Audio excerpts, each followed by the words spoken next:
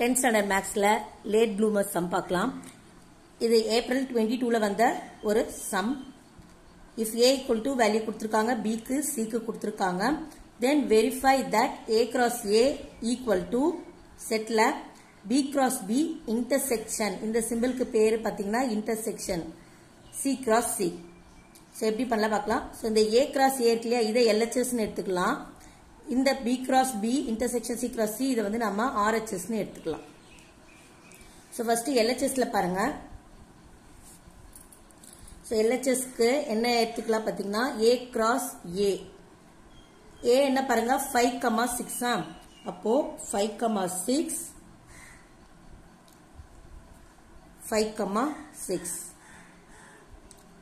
இது எப்படி எழுதுறோம், இங்க இருக்க ஃபர்ஸ்ட் எலிமெண்ட் வச்சு இது எல்லாத்தையும் சேர்த்து எழுதிருங்க.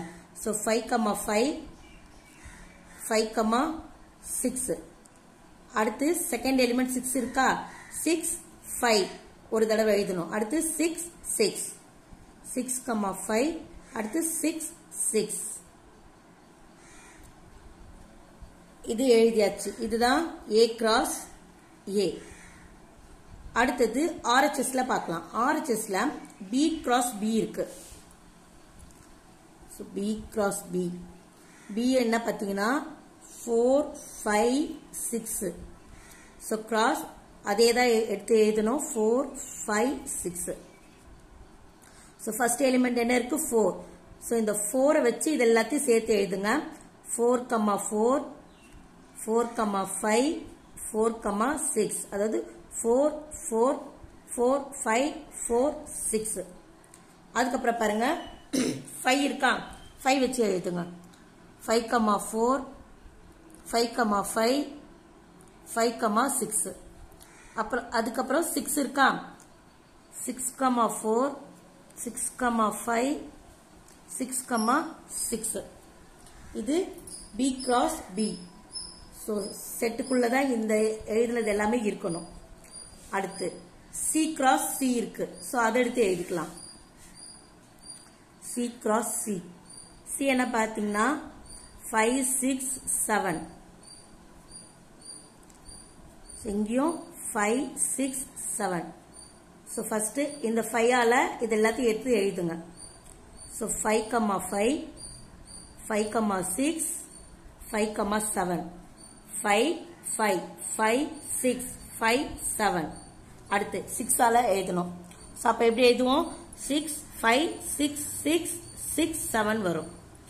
6 5 6 6 6 7. அடுத்து 7 7 5 7 6 7 7 7 5 7 6 7 7. ஸோ எல்லாமே எழுதியாச்சு. ஸோ இங்க என்ன பண்ணும், செட்டு போடணும் கம்பல்சரி. ஓகே. ஸோ LHSல வெறும் A cross A தான் இருக்குது, அதனால ஒன்றும் பிரச்சனை இல்லை.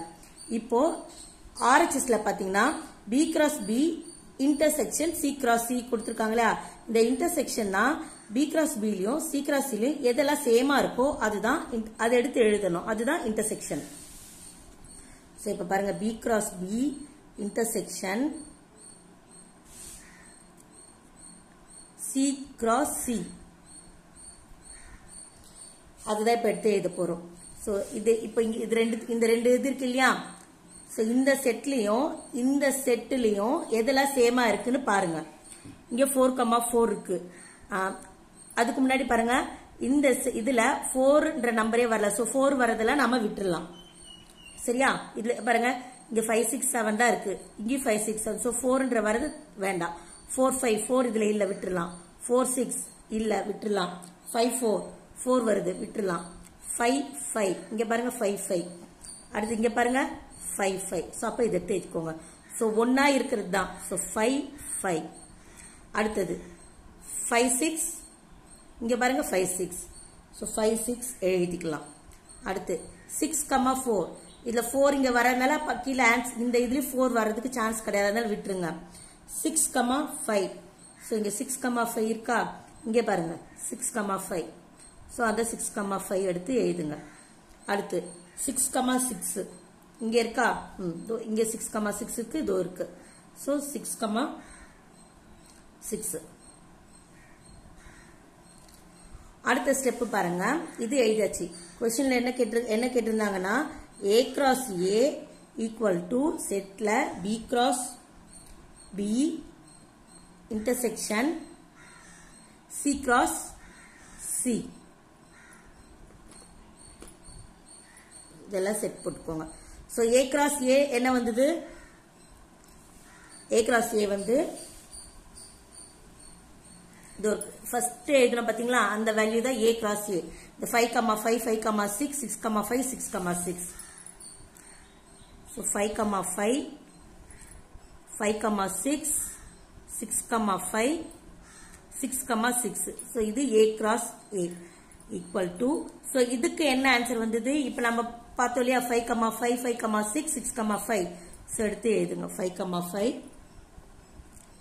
5,6 6,5 6,6. ஸோ இப்போ பார்த்தீங்கன்னா இந்த ரெண்டுமே சேமா இருக்கு.